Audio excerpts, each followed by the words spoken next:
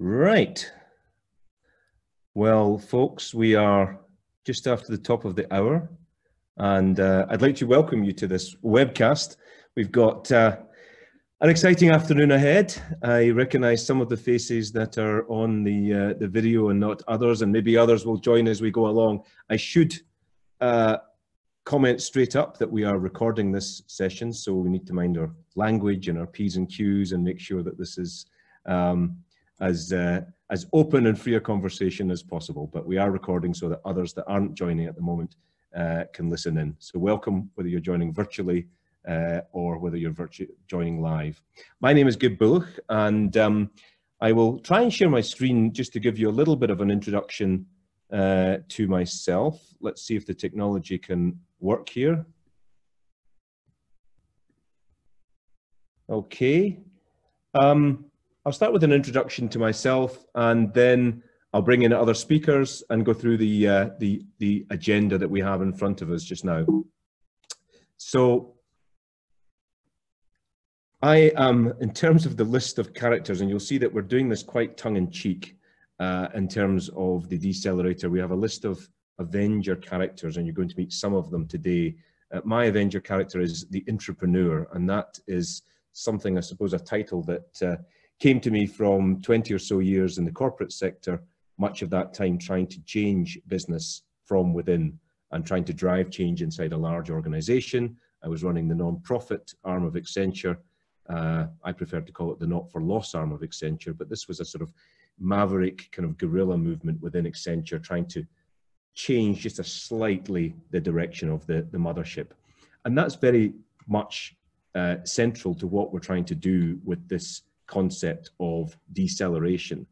And I'll move straight into that just now while I'm talking. This pile of bricks with a strange, large standing stone in front of it, 4,500-year-old standing stone, is called Craigberoch Farm. It happens to be about 2 fields away from where I grew up on a Scottish island called the Isle of Bute. And the vision, the crazy vision that I had was to create what I'm calling a business decelerator. So if you sort of, this is the artist's impression or the architect's impression of what this derelict thing might look like if it's brought back to life from the ruins that it currently is. And my hope is to create a place where business people, like I was, and I guess maybe am, business people in large organizations, it could also be people working in the charity sector or government sector, but to bring these sectors together and slow people down, give people a chance to actually disconnect to reconnect, which is the theme of this webinar, to have a chance to get away from the 60, 70-hour, always connected working week and actually connect with music, with art, with improv, as we'll hear about, with nature and community, and in the hope that that will not just make them more robust and drive resilience and improve well-being, and we know there's a problem of that in the business world, but actually to unleash creativity, to connect people to their own sense of purpose. And that's this whole concept of deceleration. The term is not original to me. I think there's been some articles around business deceleration in the past, but what it is not is just another one of these retreat centers that you can go to and relax for a while. This is a retreat center with a difference.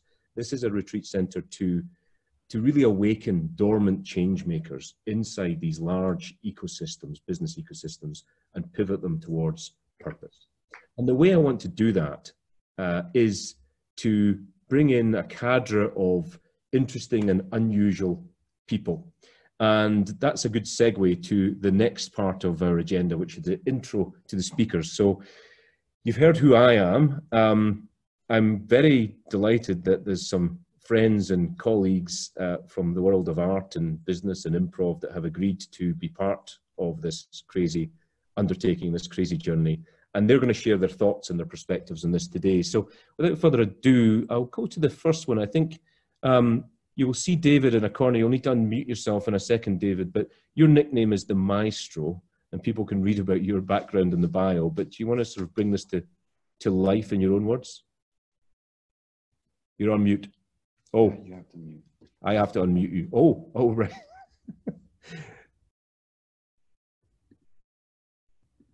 How can't I unmute you? There you are. Fantastic. I've been unmuted, unleashed. Thanks, Gib. I love what you're saying. I love that dormant, awakened dormant change makers. Yeah, so briefly, the tongue-in-the-cheek title refers to my musical background, and I've been a musician all my life, and I think this idea of deceleration is super important in the work I do with businesses and other organizations, particularly the fact that we live at a tempo that is increasingly incessant and fast. And I'm really interested to see about how we can unilaterally change our tempo, even when the world carries on at its own speed, because it's obviously it's great if you can go to a beautiful place such as Gib's found, but the question is, how are we going to find the Craigberoch when we're in the busiest city at the busiest time? So that's really what interests me. Thanks, David. And what David didn't say is that he was trained to sing classical opera with Placido Domingo, and you worked with Stanley Kubrick and all sorts of things like that. So you're a modest man, David, but we look forward to getting your art. Next up, if I can move forward, Alexander. Now, I probably need to unmute you as well. Here we are. You are unmuted, Alex. Over to you. I am unmuted, thank you. Well, look, it's a genuine privilege to be here. So my speciality is creativity, and how do you transform creativity into impact? So kind of building on what David was just talking about there.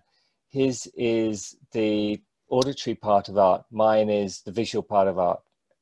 So my experience is painting in extreme locations all over the world, in blizzards, on top of mountains, in high winds, kind of 50, 60 mile an hour winds. And what those experiences have taught me is, how do you connect to that inner part of yourself that David was just touching on there? Because creativity, the vehicle for creativity, is your heart, your soul, your essence, your spirit, whatever you call it, doesn't really matter. The problem is that today most of us have disconnected from that part of ourselves. And so what I've worked on with individuals, teams, organizations, is a series of techniques to help them to unlock that creativity. And one of the key techniques is purpose. Another technique is collaborative paintings. And there are many, many other techniques. But ultimately, what are we looking for? For individuals, teams, and organizations to be valued for who they truly are. And my wish is for all of us to be able to do that. And I actually believe that if you look at the big issues that we face today, some of which David was touching on, those really big issues like the Sustainable Development Goals, poverty, climate change, where we see the planet is out of balance, or at least humanity is out of balance with the planet. Actually, you can trace those back through organizations all the way down to each and every one of us. Each and every one of us at some level is out of balance. So what happens when you recognize yourself and value yourself for who you truly are? You rebalance yourself. And if we all do that, then our organizations will start to rebalance. If we rebalance our organizations, then society will start to rebalance itself. So that's a little bit about me. Excellent. Thanks, Alex.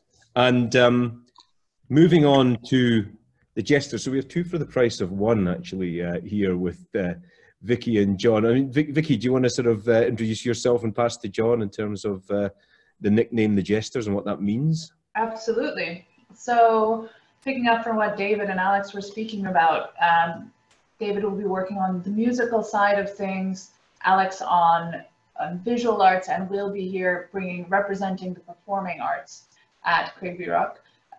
So John and I are part of an improv troupe. We perform regularly in Geneva. And for me, one of the things I love most about theater and performance, which I've been doing for most of my life, is that you create a team who's all working towards the same goal, and it's a really collaborative, co-creative, and magical process sometimes. And what I've discovered in recent years is that if you bring that theater and improv mindset into the business world, they can also do magical things. Over to John.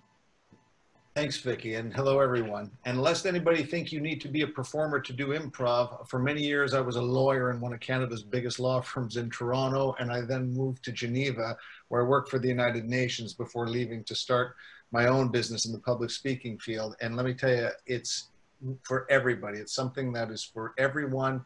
And I think Gib, in his very fine description of what he hopes to achieve with the Decelerator, one of the things that for me was a revelation of improv that really fits into this whole philosophy is that for improv to work, you really forget about yourself. You're actually focusing on other people. You're listening to them. You're collaborating with them. And when it's all over, you look back and together you've produced something. And it's a great thing that I think fits into this whole initiative that Gib's trying to promote. Thanks, John. Thanks all. Okay, so let's move into the meat of the discussion, if you will. How can we disconnect to reconnect? So just before I go back to a more interactive, if you will, discussion with our cast, let me just say to people that you can listen away. Feel free to ask questions. You can put things into the chat. I've got Nick sitting beside me here in my apartment here in Geneva, Switzerland, and Nick's manning the chat, and we'll stop periodically and make sure that your questions are answered, or you can put up your hand, I think, electronically. So without further ado, I mean, David, we just come back to you. How can we disconnect to reconnect? What's your sort of tips on that from your craft, if you will? Have I muted you again? I thought I'd unmuted all the speakers. Ah. Okay, thank you. Oh, there you are. There you are. You're keeping these beasts under control, and you sort of just let us off the leash every so often. I just wish I had that ability to do that to you in sort of, you know, normal life in some way. But anyway, here you go. The floor is yours. What was the question? How can we decelerate? Say it again. Disconnect to reconnect. Answer it in whichever way you want. You're trapped.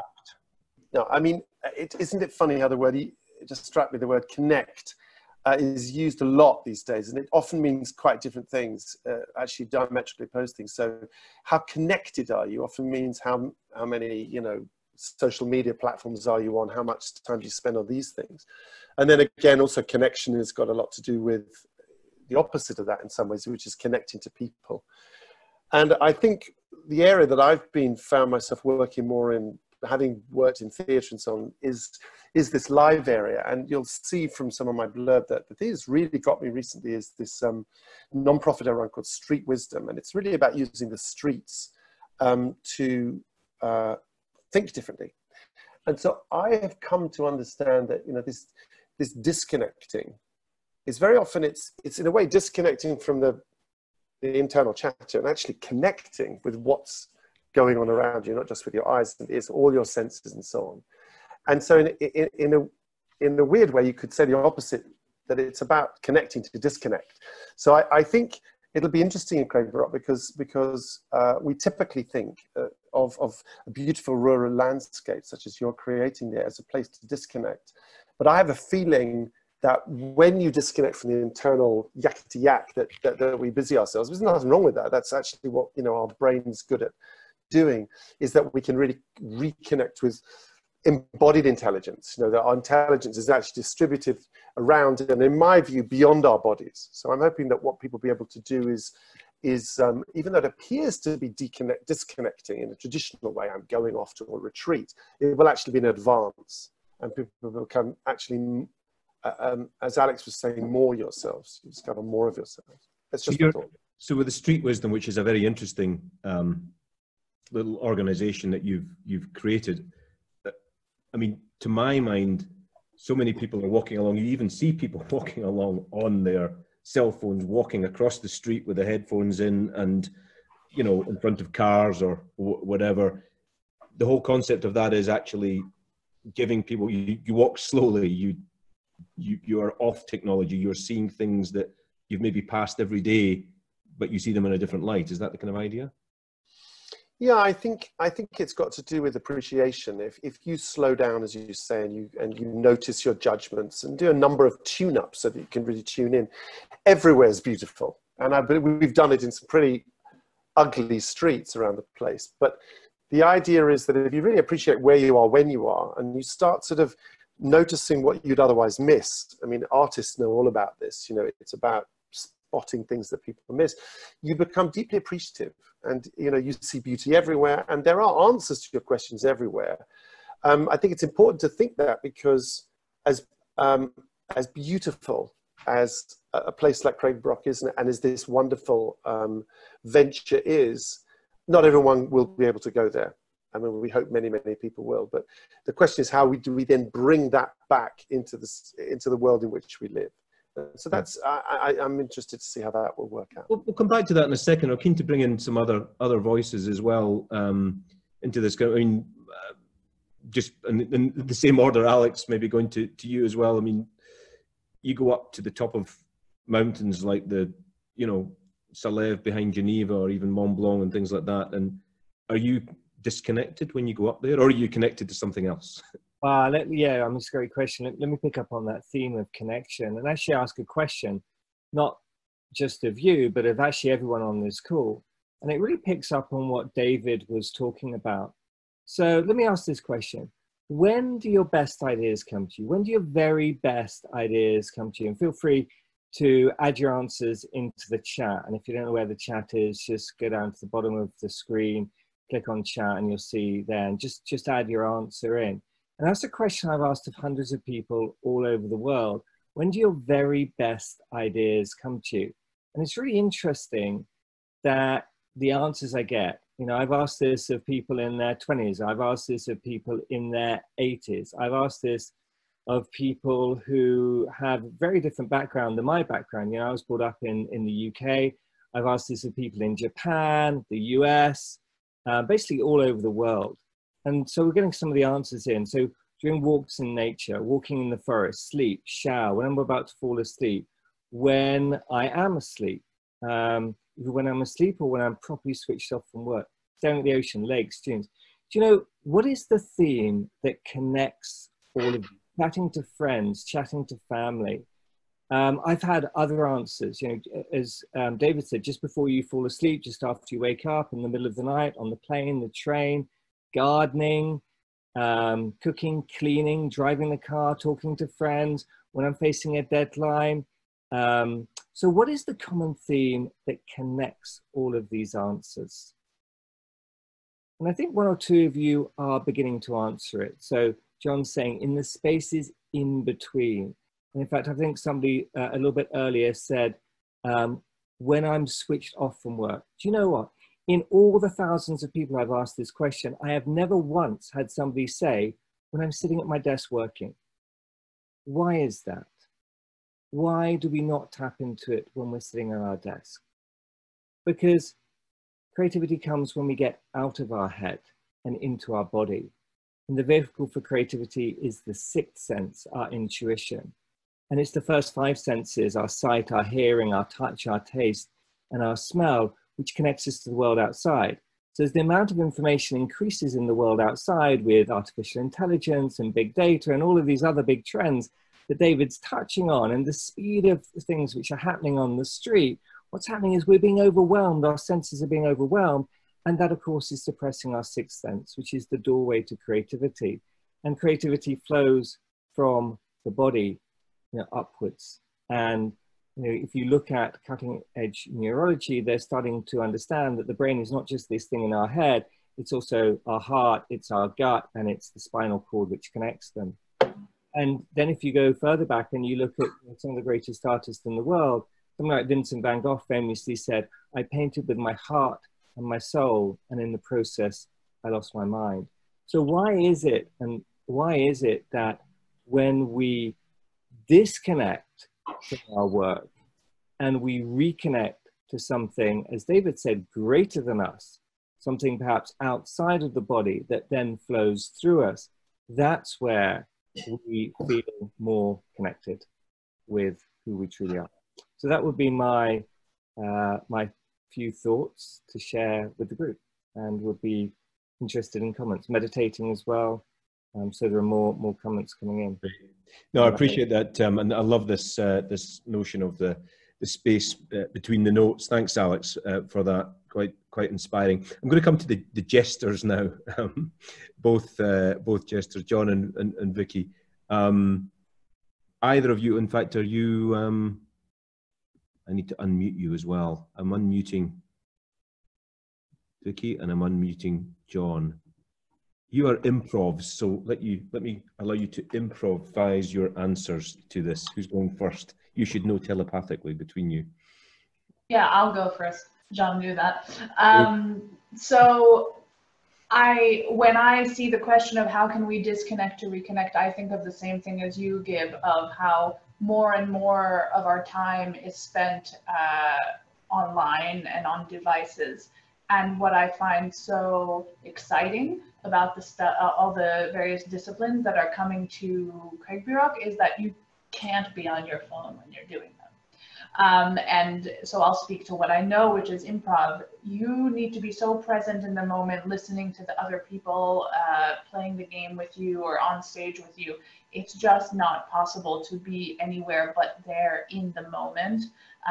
And when everyone else is there in the moment as well, you're truly connecting. So for me, I take it very literally. I hope that at Craigberoch, people will be able to put their phones down, disconnect from all that chatter that's important to deal with, but that you don't need to be dealing with 24/7, and get a chance to just connect with the people who are there in the space with you and see what you can discover. John? I've been meditating now for about 6 years. It's something I wish I would have started 30 years ago.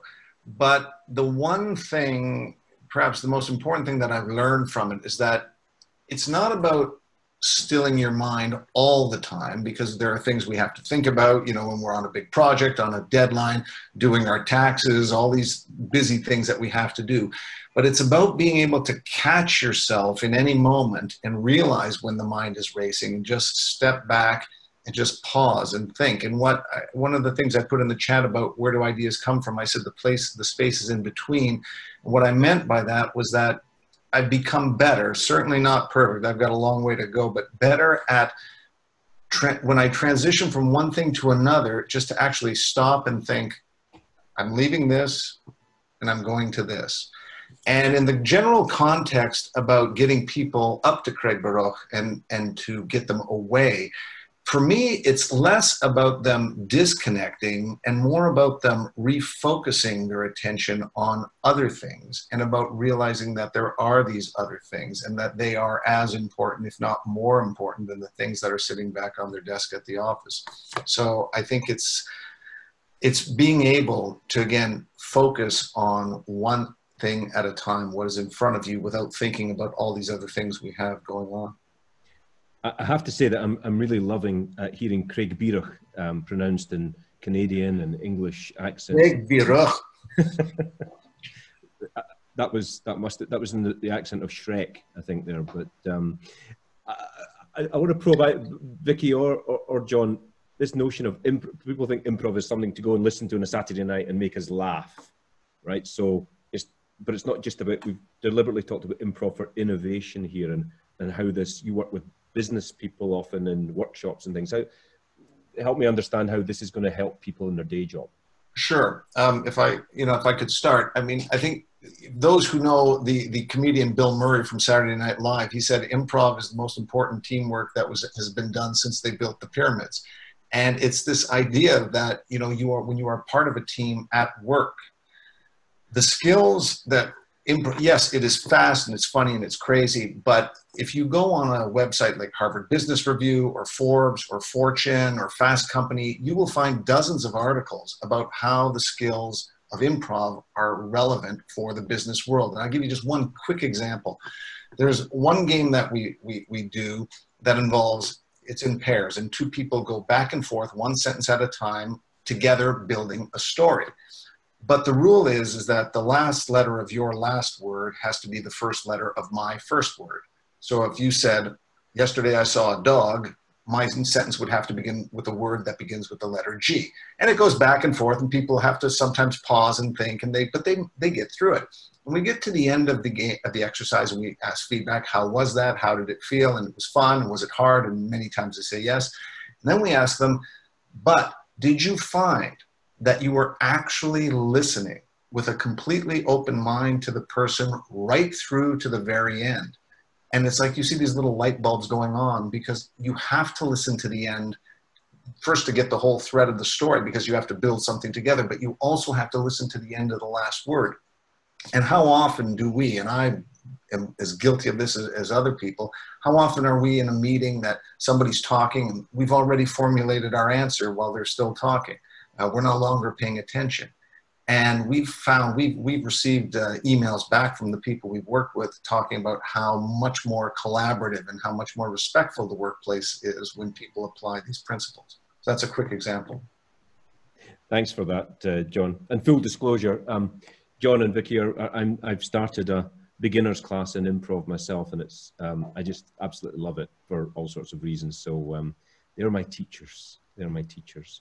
And they can be your teachers too. So I'm going to open up the floor to any sort of the other Avengers want to come in terms of what we're discussing, but also the audience as well. You can come in with questions. I can then unmute you if you want, or I'll just get your questions. But why don't I just open up the floor just now to David, Viki, John, and Alex. Oh, I need to. Okay, I'm going to wave here.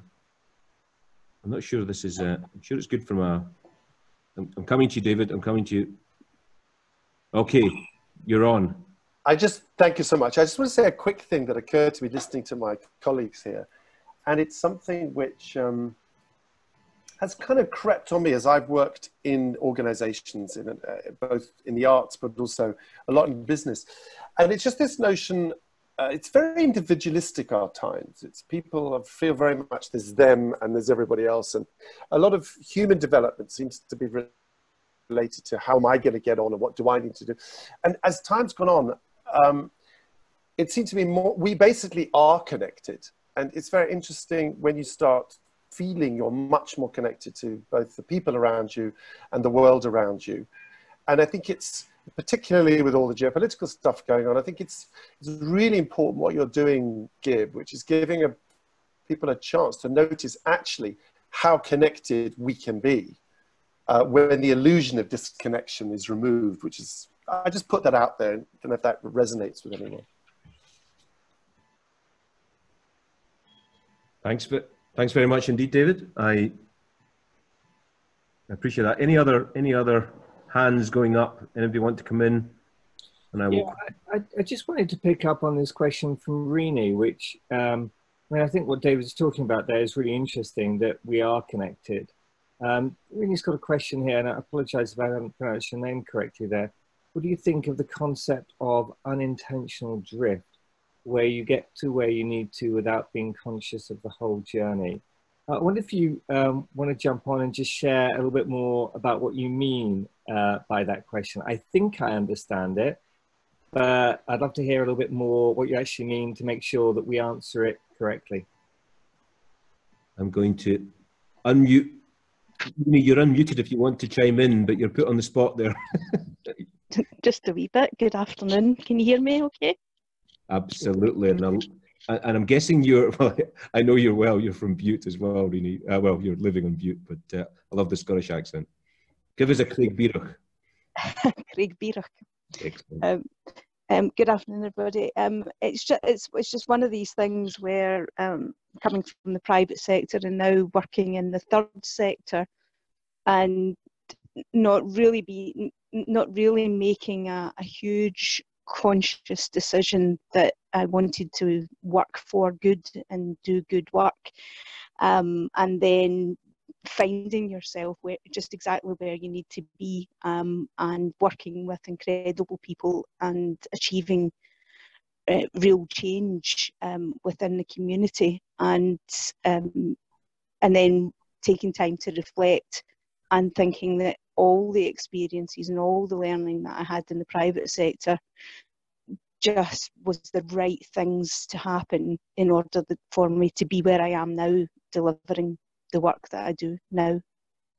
I don't know if that which is running an amazing social enterprise on the island. I'll blow your trumpet for you. But thanks, Renee. Anybody want to comment on that? Any of the Avengers want to sort of chime in? Viki, anytime. Okay. Oh no, you're open. You're open. Great. Renee, thank you very much for that. I connect so much to what you're saying, and what it makes me think of is a commencement speech that Steve Jobs gave many years ago now, where he spoke about a few random things that he did just because he was interested in them as he was a teenager and a bit later, that when it came to creating Apple, all came together to make him be in the right place at the right time with the right experience. So I think, he had taken a calligraphy class, which made him care about the aesthetics of Apple more than your average computer program creator would care. And that's something that I found very much in my life as well, that I just sort of did things because I thought they were fun, not because I knew where I was going. And the thing that I found so powerful from Steve Jobs' speech was his idea that the path becomes clear when we look back at it, not looking forward. So we can do nothing but take the next step that seems interesting or seems right to us. And in retrospect, all the steps we take inevitably lead us to where we are and make a lot of sense where we are. Thanks, Viki. That's great. I think there's another question just come in. It's a tricky one.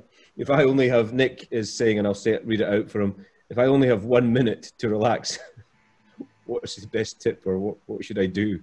Herein lies the problem, right? Herein lies the problem. But any quick tips of what you would do as a pro? Here's a really quick one. There's an app I came across which is 1 minute meditations. I just close my eyes and take some deep breaths, really focusing on just feeling the breath go into my diaphragm and out of it. Excellent. Any other tips? David, what do you do to relax in 1 minute? He gets unmuted.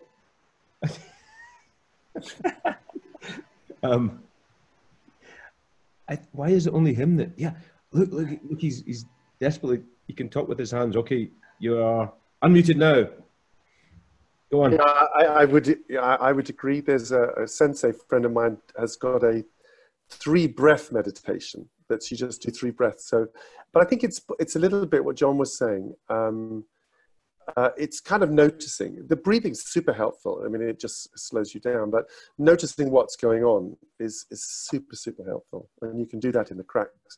I think the art of living these days is juicing the cracks, is noticing where there's a gap and living into that. And the day is mostly gaps if you look, but they're just micro gaps. There's lots of them, but you really have to watch. I think that's a really interesting point, David. It is ultimately about being present. One of the things I realized recently is it really doesn't matter what you do. There's the famous story of JFK going to NASA, and he meets the cleaner and he says, so son, what do you do? And the cleaner says, well, I send people to the moon. And whether the story is true or not doesn't really matter. The point is that he was more focused on the why than the what. And that kind of connects back to what Viki was just saying there in answer to Renee's question, which is we spend all this time worrying about what we do, right? We're going to do this, we're going to do that, we're going to do the other. Actually, the what will take care of itself if you focus on the why and the how. The why being your purpose and the how being your values or how you choose to live your life. And I think that's very, very true that we're so obsessed with what we're doing. Are we doing this or are we doing that? Actually, how and why I think is way more important. And so to bring it back to what David just said there, it's actually about being present in every moment. And we hear a lot about presence and it's becoming a buzzword. But what does that really mean? It means not thinking about the future, not thinking about the past, being just right here in this moment. And that's not easy to do because there's so much information that we're receiving that makes it difficult. So one of the things I do, I don't like to use that app, is I'll just go and sketch. And I realized that sketching is just my vehicle to get myself present to observing what's happening with that mountain. How is the light falling? How is the lake moving? How are the clouds moving? How is the sun? And but there are thousands of techniques to do that. We call them by multiple different names. We say, oh, meditation, you need to meditate. All that's doing is bringing us to this moment, so we're aware of this moment, this moment, this moment. Excellent, really good. I'll come to you in a second, David. I saw your sketch coming up there, which is going to be sent out with the materials after the call for people to rate. But John, I think you had your hand up just before. Well, it's, yeah, that I was, you were wisely keeping me muted. So the conversation has moved on a bit, but very quickly in response to Rini's comment and Viki's discussion of Steve Jobs' talk ties in nicely with this. You talked about unintentional drift, and the conversation that I was hearing from different fronts, it reminded me of a great book called Flow by a Hungarian, Mihaly Csikszentmihalyi, and he talks in essence about, have you ever been in these moments, whether you're climbing a mountain or playing a game of chess or sketching or drawing, painting or doing whatever, composing music, and you're so into it and you're just completely lost in it, and then you look up and 3 hours have gone by and it just flew by. And so I don't think it's more drift. I think this all ties into this concept of really just being present in the moment and enjoying this one thing. So that's the comment on that. Brilliant. And David, a quick comment, then I'm going to sort of move on to the next bit of the agenda. I know we're running slightly late. Yes, sorry, but I can you hear me? Have I been on? Yes. Yeah, I can. So just very briefly, I've just finished writing a book called Wonderful, which was based on the experiences I've had with street wisdom and improv and other things. And I to go back to Rini's comment, such a great comment, because I think what we need to cultivate is intentional drift, which is the sense of having an intention and then letting it come. And I think a lot of businesses need deceleration, because what they do is they fix on something and they go for it in a straight line as fast as possible. And it may not be the right thing. So I think it's this ability to allow yourself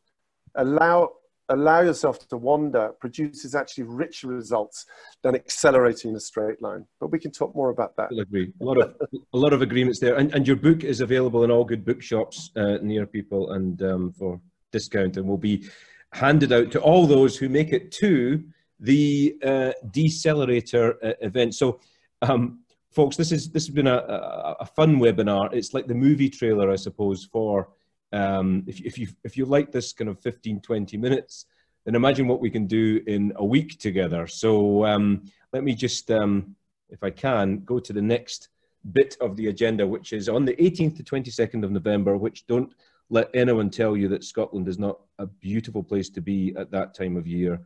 You will see the mountains, and this is a picture that was taken by a friend of mine. That is looking across to Arran from Bute on a sunny day, probably not November, but it will be fantastic, and there will be warmth and light there aplenty. High level, and we're going to be together for 5 days. People will arrive in the morning on the Monday, and you'll get home in the afternoon on a Friday. And although we're talking about a Scottish island, it's the most accessible Scottish island that you can have. You can get there from Glasgow in about an hour and a half, and to get to Glasgow from London, whether you're coming by train in a sort of eco-friendly way or by flight, you can get there relatively quickly, Edinburgh or Glasgow. And you'll see that the week has sort of the afternoon, first afternoon, I'll go into the detail of this now very quickly, or you can read the detail, and I'm going to shift the video box out the way of the slide, so hopefully people are seeing that. After you've arrived, the Monday afternoon, we were looking at who you are. I don't want to know what your job title is. I don't want to know, and nobody else wants to really know, what achievements you've had or things, or whether you're from the private sector or you work in a bank or whether you work in an NGO. We're just going to come as ourselves, as individuals, and we're going to show up, and we'll get aligned, and you'll hear a bit more about the craft from each of the Avengers there. Each evening we'll have a different event. Pearls of Wisdom, you can guess that could well be David Pearl giving you an evening there on that first evening. And then in the Tuesday, Wednesday, Thursday, it's going to be breakout groups.